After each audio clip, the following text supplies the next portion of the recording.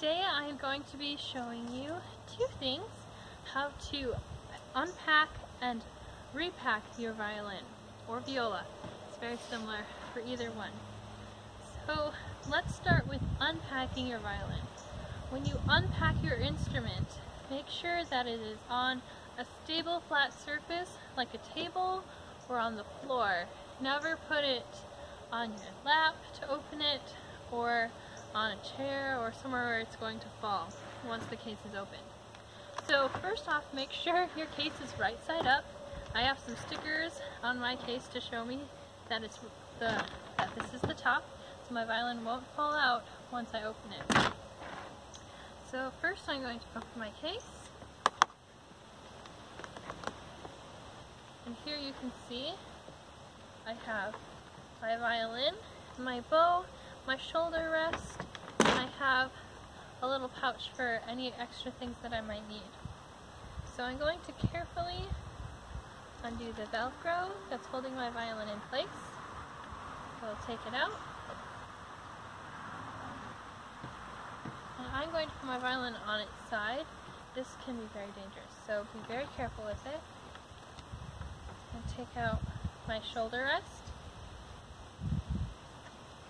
Putting on a shoulder rest is not that hard.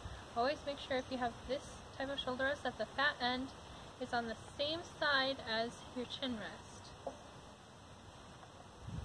I'll put that on my violin. If you have a sponge with rubber bands, then the fat side goes on the side of your violin without a chin rest, so they're backward.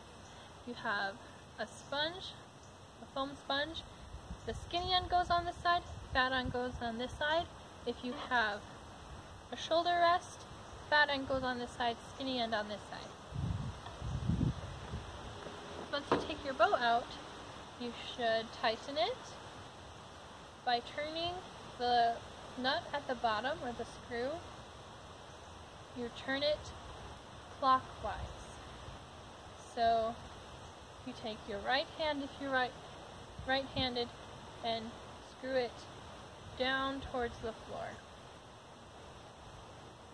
Once you have that done, you can set that aside, and you may need to rosin your bow. You don't need to rosin your bow every time you play. Depending on how much you play, you should probably rosin it every couple days. If you play it a lot, you might need to rosin it every day.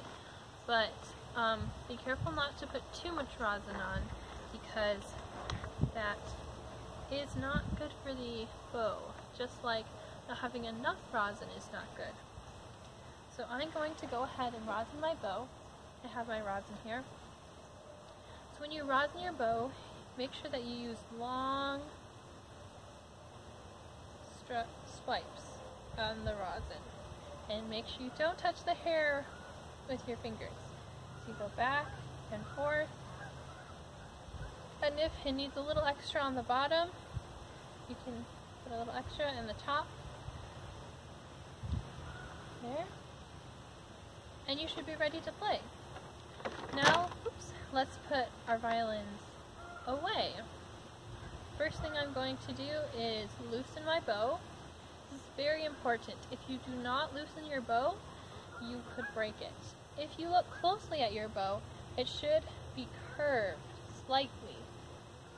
So it's not a straight stick, it's curved down in the middle.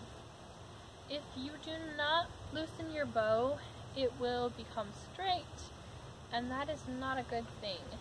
It will make it harder to play, and it will just ruin your bow. So loosen your bow, then put it carefully. The tip goes, if you're looking at your case, it goes to your left. Goes in, tip first. Your frog is over here, and you can close it. Next, for our violins, I'm going to take this cloth, and we're going to clean our violins. So all that rosin that we put on our bow comes off onto your strings. We have to clean that off before we put the violin away. I'm going to take a soft cloth. You might have a special violin cloth. It can't be a normal washcloth, it has to be a really soft material. I'm going to just rough down my strings very carefully, and I'm going to wipe down underneath as well, so that there's no rosin dust on it. Next, I'm going to take off my shoulder rest or sponge, depending on what you have. Put that away. Then I'm going to put my instrument in the case.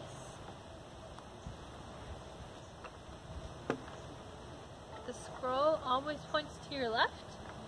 Then I'm going to strap it in carefully and then close it. Before you close it, make sure that you turned the little notch over here so your bow will not fall out. That has happened to me before, and it's not very good for your instrument. So I made sure that the notch was turned, and I'm going to close my case and latch it. And I'm done.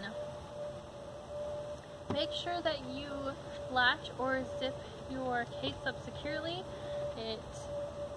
Otherwise, when you come back to play the next time, you might not remember that you didn't close it all the way, and then if you pick up the handle, your case can open and your violin will fall on the ground and will most likely be broken.